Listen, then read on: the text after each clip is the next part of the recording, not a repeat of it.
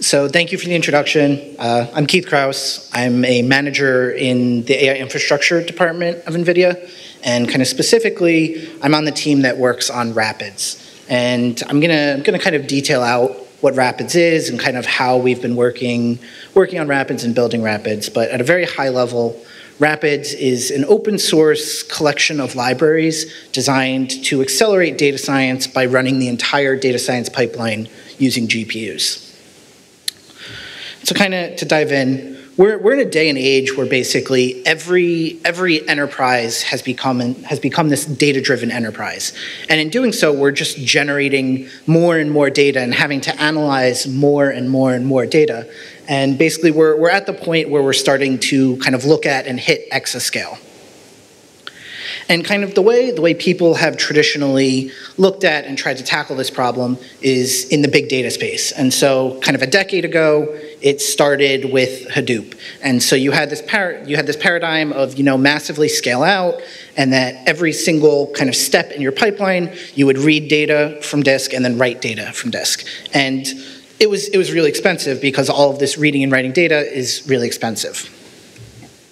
And so then Spark came around, and Spark's main claim to fame was that you read once and then everything is in memory in Spark's kind of in-memory data format, as well as then everything is built on top of this single data format, so I don't need to go through any additional copy and conversions. I don't need to write out to disk, as well as just more efficient kind of computation in general.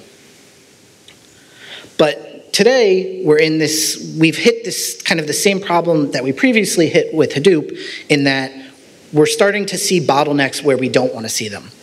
And so kind of what this picture here is showing is that this is a really simple workload of basically just, group by a column and get me essentially just the count of that column. And you can see here, this is like a 20-core CPU. We're actually just completely pegging the CPU, and we're getting compute bottlenecked before we actually get memory throughput bottlenecked. And what's crazy about this is after the data has already been kind of parsed or decompressed into memory, and that is typically a super expensive process where you'll also bottleneck at compute as well. And then if we kind of extend that query into more complex workloads, and then also look into things like machine learning, then the compute bottleneck just becomes even worse. And so, how can we do better? What can we do to kind of relieve some of these bottlenecks and improve our data science performance? We need to focus on the full data science workflow. So kind of from beginning to end, everything from data loading, including kind of decompression, file format parsing, to then your data transformation, so things like ETL, feature engineering, into then running your analytics, doing traditional machine learning, graph analytics, into things like deep learning as well.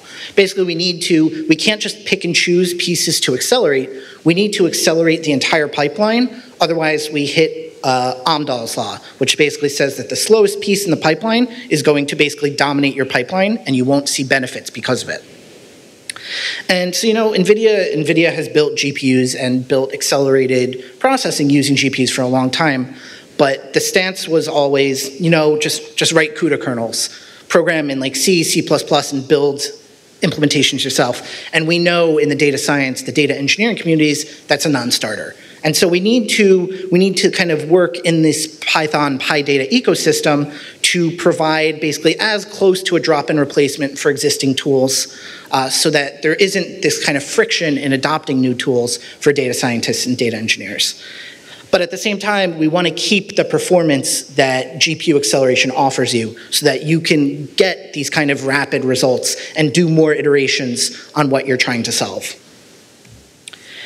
And so GPUs are fast, but people have talked about that there's too many adoption barriers for GPUs. There's too much data movement to get data into GPUs, to get data out of GPUs. How do I move data between nodes with GPUs? There's too many makeshift data formats where if I have data format A and someone else has data format B, how do we work together? I'm going to have to do some nasty conversion on the CPU, and then I'm going to lose all my performance. As I said, writing CUDA, C, C++, it's a non-starter. You can't expect your data scientists or data engineers to really do that. And there wasn't this high-level API to use for data engineering, data science in general. And so this is kind of the classic GPU acceleration problem, where I have two applications that both use GPUs today, and they both offer great accelerations for their own kind of purpose.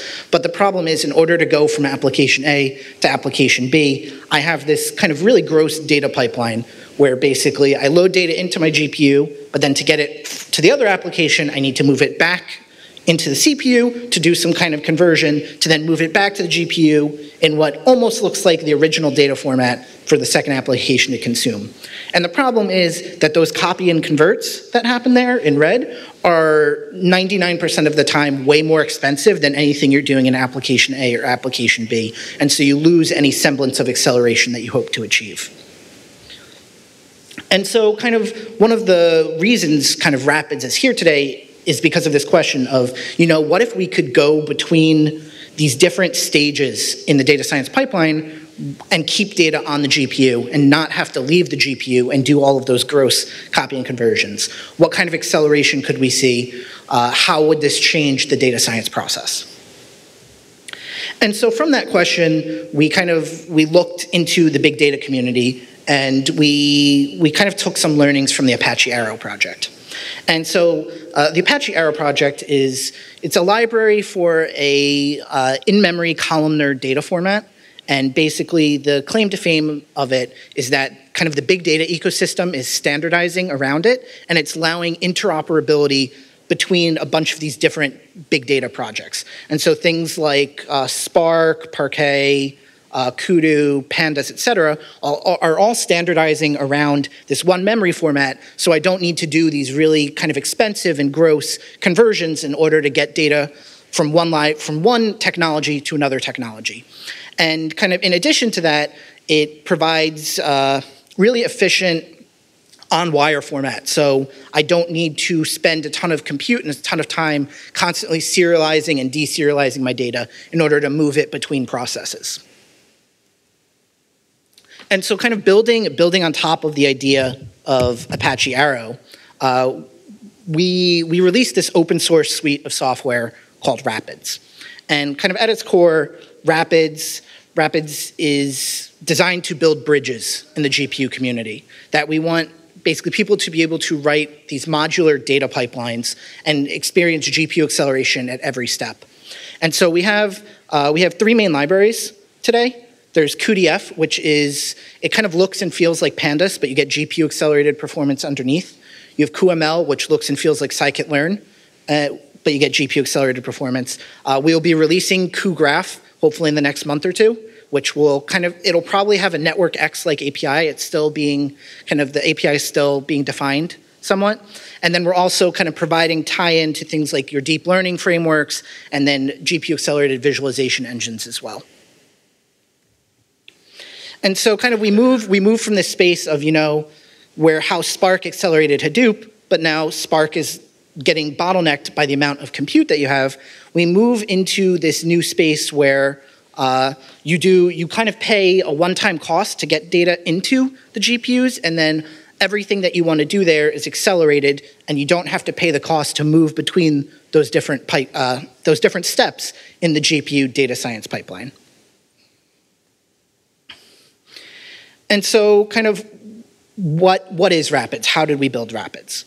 And how we built RAPIDS is we wanted to learn what the data science community needed and build it based on their needs and based on the feedback that the data science community gave. And so essentially what we did is we took both a top-down and a bottom-up approach in that, NVIDIA has built GPUs. We built CUDA to enable some of the world's most demanding workloads. And so we took the idea, RAPIDS, we can get huge acceleration if we build libraries on top of CUDA to get huge performance benefits, but at the same time, we need to build high-level, easy-to-use libraries in order for data scientists and data engineers to benefit them, and then figure out how to tie them down into this optimized CUDA layer. And so it was really both a hard guidelines in that we need the performance of CUDA underneath, but we need the usability of high-level languages like Python and the PyData ecosystem on top. And then following those principles, use that to build build libraries, build scalable systems and algorithms, and then continue to iterate on top of that. And so kind of the software of RAPIDS is available today. So you can go to GitHub, both PyDF and PyML are out there, open source. cuGraph should be coming in the next month or two. As well, additionally, we provide a conda install. We're working on pip install currently. It should hopefully be coming in the next couple of months. And then we also provide containers both on Docker Hub and NGC if you just want to pull a container, and that includes some sample pipelines and including a multi-GPU kind of mortgage workflow that we ran that does a combination of multi-GPU kind of ETL feature engineering into then running a multi-GPU XGBoost classification to build a model. And so kind of let's talk about cuML and cuGraph first. And so kind of cuML and cuGraph are what we're thinking of as like the AI libraries of RAPIDS, where basically the idea is that we want to accelerate these machine learning, graph analytics, and time series type algorithms to take advantage of the parallel compute capabilities of GPUs. And so we're targeting everything that's in scikit-learn, NetworkX, and then kind of taking that further in certain cases. Like for example, graph analytics, NetworkX is kind of limited in both the size that it can do and the complexity of the algorithms that it can do. We can do quite a lot more using GPUs, and so we're going to try to provide that with the same high-level, easy-to-use APIs as well. But kind of everything from decision trees, linear logistic regressions, clustering like k-means, dbScan, maybe UMAP in the future, as well as things like common filtering. And then things in graph analytics space, kind of your typical page rank, breadth first search, triangle counting, as well as some other things like Louvain modularity as well. And so kind of what can you expect to see in moving your workloads to the GPU? And so this is kind of an end-to-end pipeline working with a couple hundred gigabytes of CSV data. And basically, from moving the pipeline to the GPU, you can see here on a single box, and granted, it's a big, expensive box with 16 V100 GPUs, we can significantly outperform 100 nodes of Spark to the point where dollar for dollar, you're doing significantly better performance-wise. And this includes everything from loading the data from disk in CSV format into then doing all of your kind of data cleansing, data transformations, feature engineering, into then training an XGBoost model on it as well. And there's actually still a little bit of inefficiencies because we couldn't store the entire result set of the ETL in GPU memory all at once, where we actually had to write out to system memory and then read it back in before training the XGBoost model. Otherwise, we'd run out of GPU memory. And we're still seeing these huge speedups. And we're continuing to work at addressing these inefficiencies to make these pipelines as efficient as possible.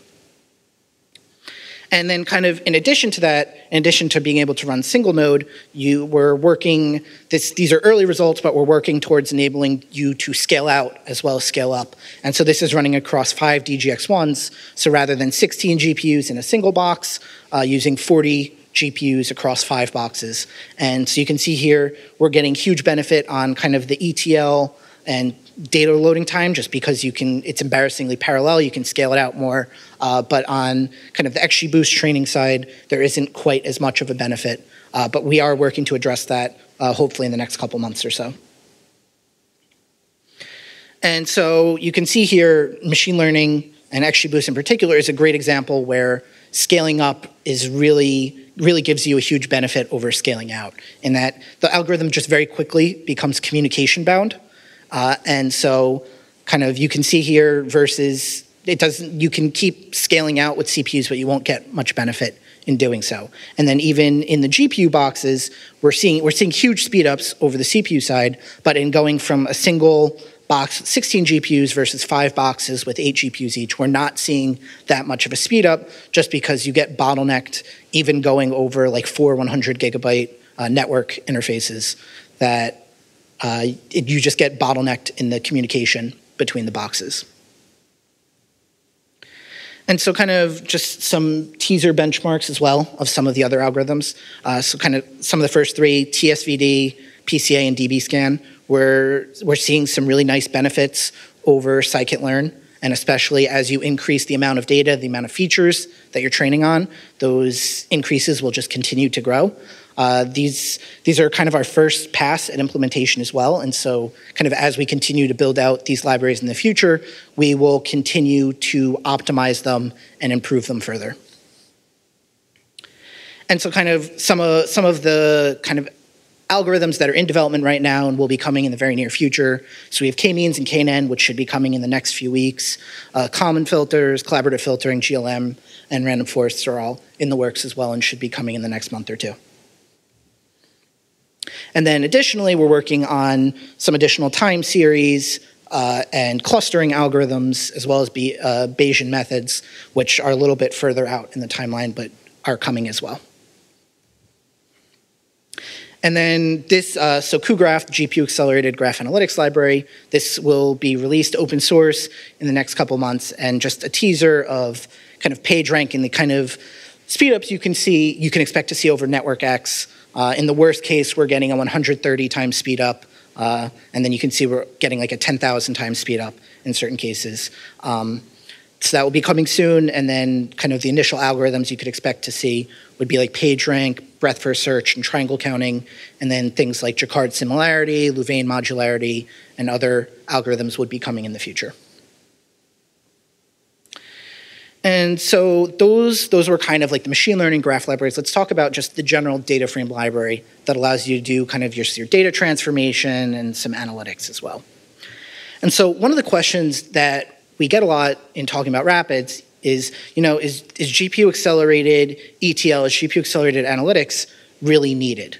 And the answer is yes, in that today data scientists are spending like 90+% of their time in just trying to wrangle their data and struggling with wrangling their data, as opposed to kind of fine-tuning their models and iterating on their models to improve accuracy and solve the problem that they're actually trying to solve. And so if we can drastically speed up kind of the ETL data transformation, data wrangling step, we can allow them to do a lot more iterations and fine-tune their models a lot more, which basically directly translates to better results both for the business and for the data scientist. And kind of as a side note to that, we want to get rid of the caffeine addiction in the data science world, where we're tired of someone kind of kicking off an ETL job or a training job and then being like, well, this is going to take half an hour, I'll go grab a cup of coffee. And then coming back, oh, there was some random error. All right, I need to tweak something, rerun it, let's go grab another cup of coffee. We want kind of this almost instant feedback loop so that users can work a lot more productively, as opposed to kind of almost this fire and forget style of working, that they kick it off and just hope for the best and then come back later and with their fingers crossed and then see if it either succeeded or failed. And so kind of the first step in enabling this is this QDF GPU accelerated data frame library. And what this library does is it uses the Apache Arrow data format underneath and then provides a Pandas-like API. It's about 90–95% the same as Pandas. There's a few places that we differ, mostly surrounding multi-indexing and indexing. But it gives you kind of all the things you're used to of like unary and binary operations, joins, merges, group bys, filters, as well as doing some really cool things with user-defined functions, which I'll touch on a little bit, and accelerated file readers as well. And so kind of what QDF looked like up until a couple weeks ago was it was a split between these two libraries, libGDF and PyGDF. And so libGDF was this low-level library containing C and C++ APIs and then the actual kind of CUDA kernel implementations of all of these functions. And it also provided some low-level functionality, like being able to export and import these GPU data frames using CUDA interprocess communication, and then things like sorting, join, group by, and reduction kernels. PyGDF was the Python library that provided the Pythonic interface on top of it and kind of provided the integration into the PyData ecosystem. And so things like being able to easily create GPU data frames from things like NumPy arrays, pandas data frames, PyArrow tables, as well as just general Python objects. And then also really cool is allowing the user to write just very naive Python user-defined functions and then actually just-in-time compiling those into GPU kernels using Numba, so that even if you don't have like a built-in function, you can still get GPU accelerated performance for it. And so today, we're just about done with a big refactor where we're moving libGDF and PyGDF are going away, and there will just be cuDF. And so it is a single repo. It's already combined into a single repository containing both the low-level implementations and the high-level wrappers and APIs. And kind of part of the reason for doing this is that, you know, when we originally were building out PyGDF and libGDF, it had a very Python-centric view of the world.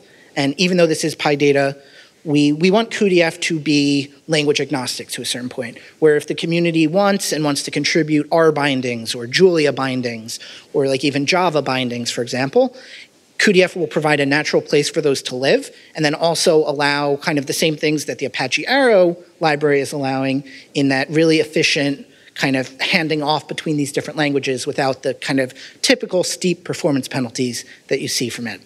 And then in addition, we originally used CFFI to bind the Python to the C layer, and we're moving to Cython for better integration into the PyData community and just for better maintainability as well.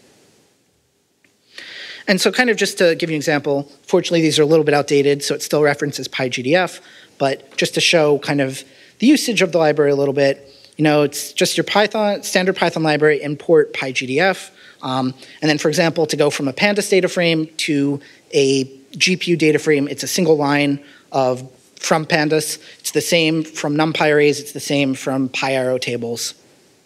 And it's the same to go back to those as well. It's just 2 pandas or 2 arrow, for example. And then in addition to that, you have kind of like typical things that you would do in pandas where, for example, you can run a query. So for example, filter the data frame where my inc_earn column is greater than or equal to 0. And then kind of more advanced things like writing a user-defined function where you can basically just very naively define a pure Python function as a definition and then tell it, call this apply map function. And what that does is basically element-wise in that column, it will run that Python function. But it doesn't just run that Python function like it normally does. It actually takes that function, just in time compiles it into GPU machine code, and then runs that on the GPU. And so you can write really flexible things in just very naive Python and get GPU accelerated performance on it. And so kind of everything in cuDF is single GPU. And the way we're kind of scaling up and scaling out is using a library called Dask. And so for those who aren't familiar with Dask, Dask is a distributed computational scheduler built to integrate with the Python data science ecosystem to allow you to scale your workloads from anything to using all of the cores available in your laptop to scheduling it across all of the nodes in a supercomputing cluster. And kind of why we're using Dask and why RAPIDS uses Dask to both scale up and scale out is that Dask it's extremely modular in that it's got essentially different modules for scheduling, the compute, handling data transfer and communications, handling essentially like out-of-core memory caching and everything like that. They're all separate modules and you can kind of plug in your own implementations where you want to. And so for us, what this means is that we can easily run multiple Dask workers per node. So we can run essentially like a Dask worker per GPU, and then it becomes the same execution and programming model whether you want to run across like 2 GPUs in your desktop or across 1,000 GPUs in your data center. And that it's basically the same code and that we kind of handle everything underneath the hood for you to be able to scale up or scale out your application. And so kind of looking at cuDF first, we have a library called Dask cuDF, which it uses the kind of efficient single GPU primitives that we've built underneath the hood in a MapReduce style operation, and then exposes kind of the same high-level API for users. And then kind of some of the things that we did If you look at DAS data frame, which uses pandas underneath, we plugged in our PyGDF GPU accelerated primitives. And then in addition to that, we kind of pulled out the typical Dask communication paradigm, where Dask typically pickles objects and then sends those pickled objects over TCP to other workers. What we did is we kind of removed that and plugged in right now that instead of actually pickling the object, we generate what's called a CUDA IPC handle, which you can think of it as essentially a pointer that can be shared across processes. And we only ship that.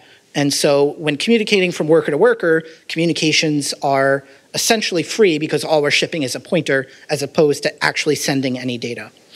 And then as we look towards kind of scaling out to multi-node, we're working with the OpenUCX community. And OpenUCX is essentially a communication abstraction layer that allows really efficient communications taking advantage of any hardware present. And so what this means is that if you have advanced hardware like InfiniBand or 100 gig Ethernet with RockE, we can use techniques like GPU RDMA.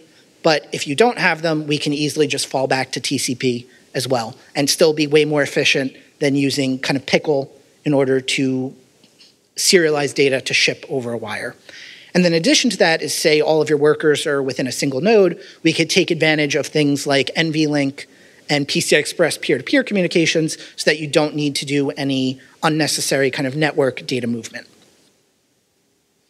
And then kind of looking at the machine learning side as well, it allows us to build these distributed both scale up and scale out machine learning algorithms as well, in that we can natively integrate with Dask plus cuDF, and so it allows us to easily take in data that's already distributed across multiple GPUs, and then we can use Dask to initialize this library called Nickel, which is it's a collective communications library, and so it basically provides easy to use primitives for really efficient things like, hey, I need to reduce my data and then have a copy of that reduced result across all my workers, or for example, I need to take this chunk of data that only exists on one worker and scatter that to every single worker.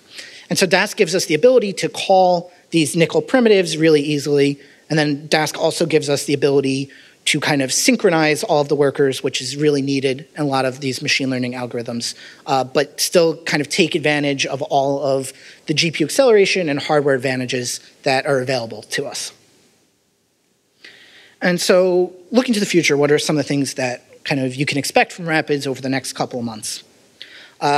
So on the cuDF GPU data frame side, we're going to continue to improve the performance and the functionality across both single GPU, single node multi-GPU, and multi-node multi-GPU. In the next few weeks, we're going to be actually releasing a GPU accelerated string package. And so this is going to be similar to using kind of pandas string functions, except provide an actual native GPU implementation with some really nice acceleration, and I'll show some early results. And then we're going to continue to build out our accelerated data loading things. So for example, today we have a semi-limited CSV reader. We're going to continue to increase the functionality and performance of that CSV reader, and then you should see things like a Parquet reader and an ORC reader coming in the near future as well. So the first thing, cuString. It's going to follow the Pandas API for working with like arrays of strings, and you can see here kind of some standard functions of like converting all of the strings in your column to lowercase, finding a substring in a string, or slicing a string based on kind of some indexes within the string. You can see some really big speedups. And these are all single GPU as well. And then accelerated data loading. So this is something that when we were first building out RAPIDS, we didn't think we were going to need to tackle immediately. But as we kind of built out some data science workflows and started to test RAPIDS in applications, we quickly found that data loading was the bottleneck. And so this chart here is from a blog from the Apache Kraus project, which it's a project out of IBM Research designed for really efficient distributed storage, taking advantage of modern hardware. And so you can see here that kind of all of the typical data science formats like JSON, Avro, Parquet, ORC, they all get bottlenecked in getting data into memory by the CPU. And so as we continue to build out these GPU-accelerated file readers, we should see some really nice speed-ups. And if you notice, CSV isn't even on this chart because CSV is actually one of the least rigidly defined formats, and so it actually makes it one of the trickiest ones where the performance would be even less than JSON here. And so we have a CSV reader out there today. It follows the API of Pandas Read CSV. It isn't completely full-featured yet, but it's absolutely usable, and we're seeing some really big speed benefits on it where typically it's a greater than 10x speed up over Pandas. There is a work-in-progress pull request for the Parquet reader out there already. It should hopefully get merged soon, and then we're going to continue to improve upon it. The ORC reader, you should see a pull request over the next couple weeks. And then we're starting to investigate what it would look like to handle actual decompression and compression on the GPU as well, so that you can essentially just ship compressed data over to the GPU, and then we accelerate the decompression, accelerate the file format parsing, and then you can go into your actual kind of transformation and ETL steps. And then something else, we've been working with Anaconda and kind of the open source ecosystem in helping to define and drive adoption of what's called the Python CUDA array interface. And what it is, it's basically like a standard metadata for n-dimensional arrays on the GPU to describe their arrays. So kind of similar to how NumPy has a standard metadata for describing its arrays. We're trying to do the same thing on the GPU, which basically what it'll say is, here's the memory, here's the pointer to my memory, here's my size, here's my data type, here are my strides, here are my shape, to basically allow all of these different GPU-accelerated array libraries to interoperate with each other without kind of the typical performance hit of having to copy off to a NumPy array to then copy it back to the GPU in what's essentially the same format that it started in.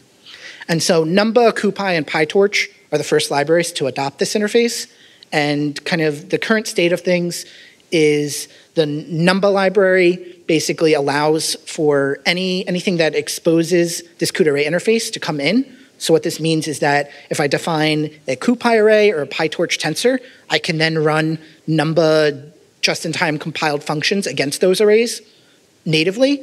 We're working with the PyTorch and CuPy communities to allow them to accept CUDA array interfaced objects as well, so that I'll be able to go, for example, from a PyTorch tensor to a CuPy array to a Numba device array and kind of any combination thereof without any kind of big performance hits in doing so. And so with that, join the movement. Everyone can help. RAPIDS is open source. We're built on top of the Apache Arrow project, which is open source. And then a lot of this work originally started in the GPU Open Analytics Initiative as well. And then as the work has matured, it's moved into the RAPIDS project, where all of these are basically built around accelerating the open source data science ecosystem. So everything from feedback, documentation, pull requests, anything, it all helps.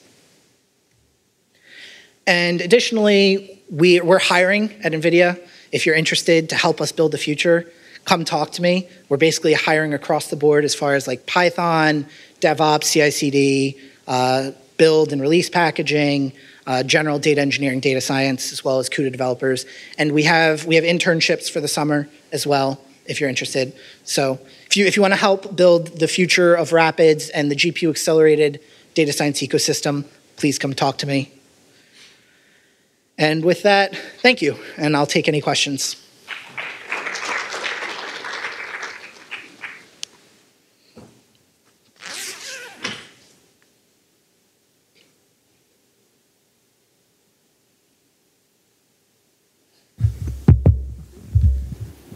Thank you. Great presentation. How did you make a decision to not go lower level and, for example, build it into NumPy as a completely abstracted for the user, allowing NumPy to leverage, which also underpins pandas, etc., and just to make it abstracted rather than another library to which we never know whether adoption will be sufficient to, let's say, enterprise users? So we've actually, a lot of the Apache Arrow developers are actually Pandas developers as well. And we've been working very closely with the Apache Arrow community. We've talked to a lot of these developers. And basically in talking with them, the consensus was that we shouldn't try to just build something that if you use Pandas today, it just works. That Pandas and NumPy, they were built like a decade ago, and they were built on kind of the state of data science community and hardware a decade ago, and that we shouldn't necessarily confine ourselves to what Pandas and NumPy allow you to do. And then additional to that, there's a lot of things that you can do on the GPU that you wouldn't even think about doing on the CPU. And so kind of by having a separate library that looks and feels like it but isn't the exact same, it gives us the flexibility to kind of provide additional functionality that wouldn't make sense to provide within Pandas or NumPy today. Hi, thank you for your speech. My question is, as a data scientist, not very familiar with hardware part, really my preference would be easier to adopt would be better. I'm not quite sure. I bet you definitely have.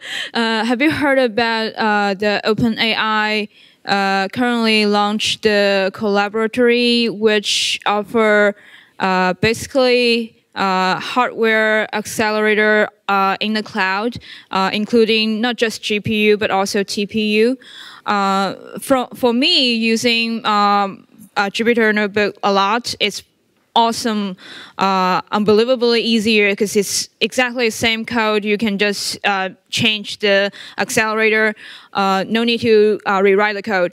So how do you think of comparing of that project with yours? What is the advantage? Because I think you should have some advantage compared with that. And also, from the graph you showed us how data get processed from CPU to GPU, it seems so complicated. But why OpenAI make it so easy for the data get processed or the code get adjusted to GPU? Thank you. Sure. So OpenAI is kind of more focused on neural networks and deep learning. What RAPIDS is focused on is kind of the steps before deep learning and neural networks in kind of all of the things that you still typically have to do. So from everything from loading your data from disk or from a database, for example, into then kind of all of your data wrangling, data munging, feature engineering, and then kind of more traditional machine learning, graph analytics type use cases where OpenAI, and someone correct me if I'm wrong, is more focused on kind of training deep neural networks. And so for the case of deep neural networks, the amount of operations that you have to do is a much smaller subset than general data science. And so for those things that OpenAI is targeting, the TPU, for example, GPUs, CPUs, they all have implementations, whereas kind of in the traditional data science world, you have GPU and CPU. So like, for example, to go between Pandas and QDF, it's absolutely minimal code changes. The only places that we really differ API-wise are in regards to multi-indexing, where people typically fight against it as opposed to work with it, is what we've seen in Pandas. So we made the decision that, we're not going to support multi-indexing. But in general, you could almost do import QDF as Pandas, and your code will just work. And so then that makes it really easy to switch between CPU and GPU. That being said, I'm not an expert on TPUs. I don't know exactly what they support and what they don't support, but my understanding is that kind of because this is more general purpose parallel computing, that it doesn't necessarily fit the TPU execution paradigm well.